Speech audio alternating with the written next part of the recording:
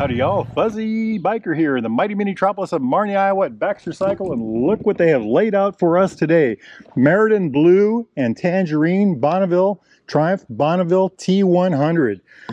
I've wanted to ride this particular bike in this particular color for quite some time, and today we are going to do it. Wahoo! 5, 4, 3, 2, 1. I like that sound. I like that sound. Let's go have some fun. Oh, we're going the wrong way. Yeah, I know I'm going the wrong way. Look at that nice tight turning radius. Beautiful. I love the sound. Wow, this thing is hot. Very nice. It's a 900cc single overhead cam, 4 valve per cylinder, parallel twin with 64 horsepower. 59 foot-pounds of torque. That's 80 newton meters. I like it. I like it a lot. Let's do the little turn test here.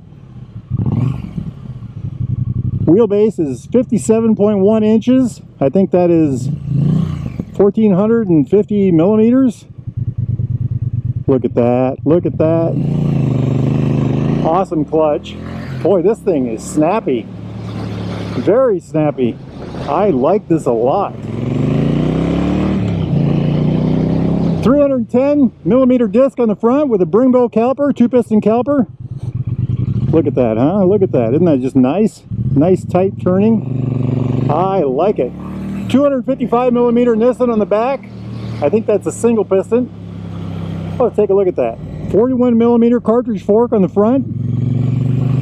4.7 inches of travel. That's about 120 millimeters. I think we'll go to the left today.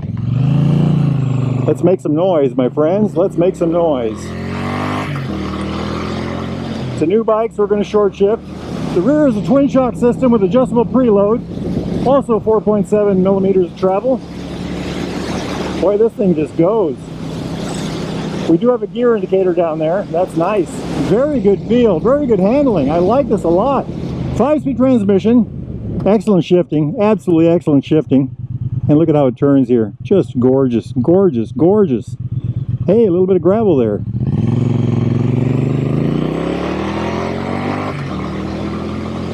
I love the way it pulls. Beautiful, incredibly well-mannered motorcycle. I love the color. Meriden blue on top of Tangerine with this kind of a silver stripe. Well, look at that when we get parked. Seating position, I am leaned forward. I am reaching to the bars. My knees are slightly below my hips. My heels are behind my knees, so it's kind of got a crouch. I do like it. I do like it. It's a bit of an aggressive reach, but it's a very good aggressive. Something I could certainly live with. Boy, that engine is incredibly responsive. Incredibly responsive. Let's do our little spin test here. Wahoo! I like it. I like it a lot. If you're ever in Marnie, Iowa, get yourself over here to the Derailed Grill right there. Good eats. Good eats. Excellent torque. Look at that. It just picks right up. This is an awesome engine. I am a bit envious. I've got the 865 oil air cooled in my 900. And this is the actual 900cc liquid cooled version.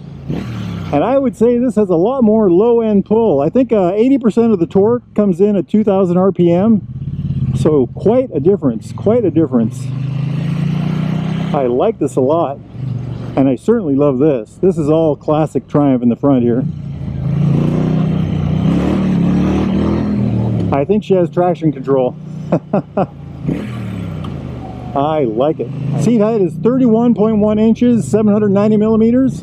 This thing is a hoot to run, an absolute hoot. Handling is superb, very light handling. I would say the handling is one of the big differences between the T100 and the T120.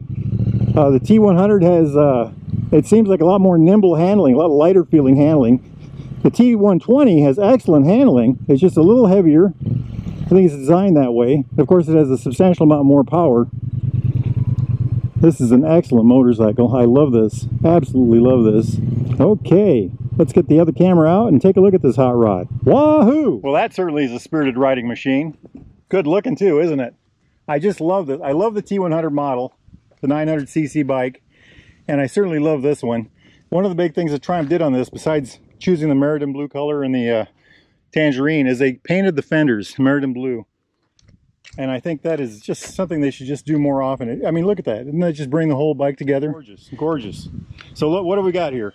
Well, first off, all the styling cues of a classic Triumph, but let's talk about the specs.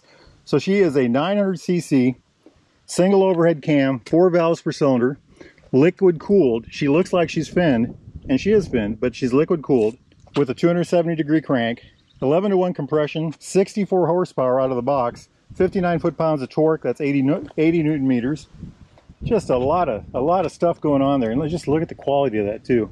So it feels like a lot more. I've got 67 horsepower on my older T100, and this feels like it has a substantial amount more power. Let's jump to the front end. 310 millimeter full floating disc ABS with a 2-piston Brembo. I think that's a 2-piston. Yes, 2-piston Brembo. 41 millimeter cartridge forks. Travel is 4.7 inches. That's about 120 millimeters. Look at that beautiful fender. Isn't that just, I mean, that is just so well done. You know, this bracket with the Triumph on it. Hey, we're getting ahead of ourselves. Oh, and I love these, the protectors on the forks. That's just something that they just always do. The front tire is a 190/18. The rear has got twin shocks with adjustable preload. Again, 4.7 inches of travel in the rear. That's 120 millimeters. Look at that back end. Isn't that just gorgeous? Great big, I think that's a 150/70/17 on the rear.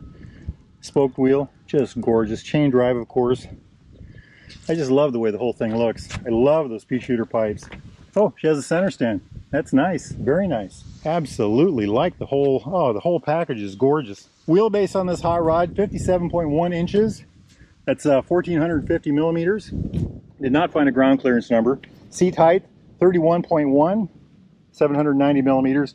Fuel capacity, 3.8 gallons. And this is supposed to be a more efficient engine than the previous engine.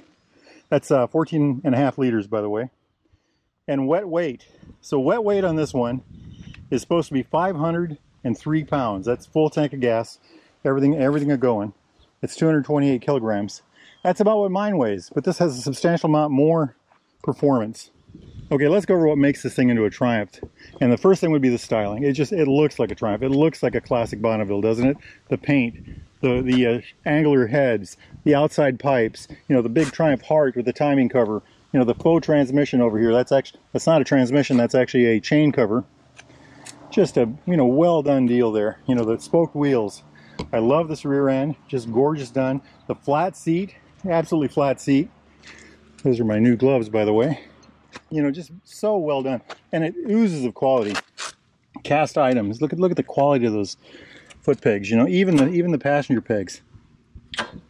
Just gorgeous. Every nut and bolt in the right spot. Everything's so well done. You know, love this large cast Triumph, you know, badge right there. The little silver line through the middle here, the pinstripe. Tangerine on the bottom. Meriden blue on the top. Meriden was a town in England where they used to have a factory, you know, in times gone by. Stainless steel covers over the injector here. Stainless steel looking pipes. And I love the way they've mixed, you know. This is chrome, this is chrome, this is chrome, this is chrome. Stainless down here. This looks polished, you know, very well done. Cast brake lever. I mean, look at that. It just oozes, again, oozes of quality. I just love these things. Up here to the tank again.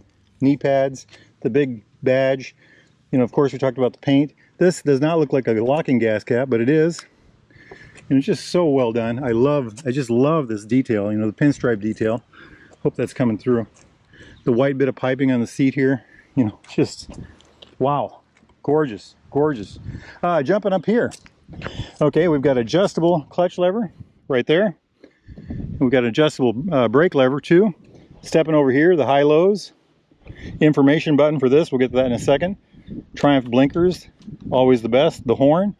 Over here, kill switch, run switch, start button, all in one rocker. And then down here we've got the hazard lights. Isn't that just gorgeous? Look at that. That whole thing is just, you know, the classic looking gauges, the chrome rings on top of brushed aluminum, little Triumph symbol right there. You know, everything just looks so, and by the way, these are raised, these glass, that's kind of got a dome to it. Just so well done, you know, the Triumph down here, the chrome bars, everything is just right there. Just, wow, wow. Okay, turning this on. So I've got the two gauges, got LEDs down here. Down here, I think we can use the information button to change our settings here. Trip A, trip B, miles per gallon, average miles per gallon, the clock, traction control on and off, so it was on. Ha! I need to learn how to shut these things off before I take the bike, right? And then back to odometer. And then on this side we've got a fuel gauge, range remaining. It says road. I think this only has one mode. Yes, beautiful, beautiful, very well done, very well done. I love this. This is just gorgeous.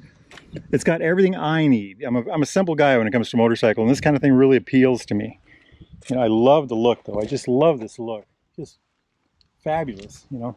Look at that headlight. Isn't that just gorgeous? All the refracting points on the inside, the Triumph in the center, little driving light on the bottom. You know, coming down here, we've got the Triumph on the fender, the beautiful Pirelli tires. Just a gorgeous machine in every way. If you all are interested in a newer used Triumph like this, Royal Enfield, classic British bike of any type, you need parts, accessories, gear, backpack, shoes, anything at all, gloves, get yourself down here to Marnie, Iowa, Baxter Cycle, or go to baxtercycle.com. Those guys can help you out. Ask for Mark or Jeremy or Randy and tell them Fuzzy Biker sent you. Now, it's a hot day down here, and I'm going to go try to cool off on a bike. Y'all do the same if you can. Life is good. Wahoo!